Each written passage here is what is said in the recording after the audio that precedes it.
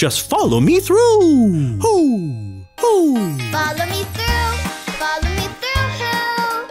Ollie's got a Bible story for me and you. Oh, hey friends! I'm Justin the Mailman with lots of letters for the neighborhood. But this one is actually from me, to my friend Aisha. I dropped some of her cupcakes the other day, so I wrote her an I'm sorry card. I think she'll forgive me because she's always been my friend no matter what. Which reminds me of our story today. Are you ready for it? I'll just put the story mail in the mailbox and...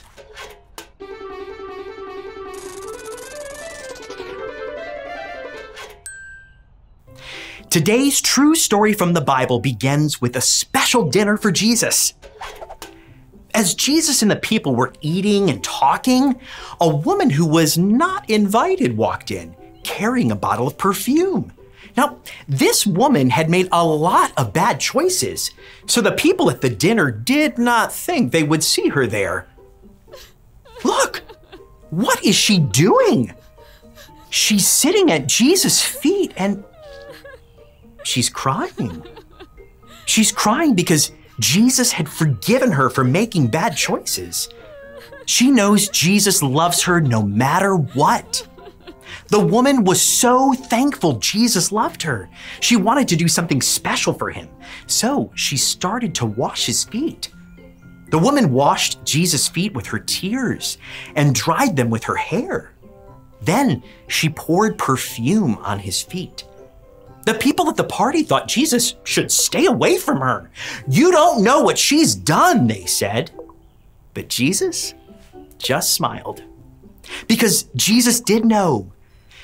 Jesus knew everything the woman had done, and he could see how sorry she was and how much she loved him.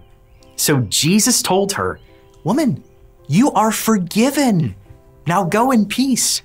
Friends, there is absolutely nothing you could ever do to make Jesus stop loving you. He loves you no matter what. Jesus loves you, and he wants to be your friend forever. Oh, hey there, Ollie. Tell me, who loves you? Jesus loves me. Yes, it's true. Now let's hear it from you. Tell me, who loves you? Jesus loves me.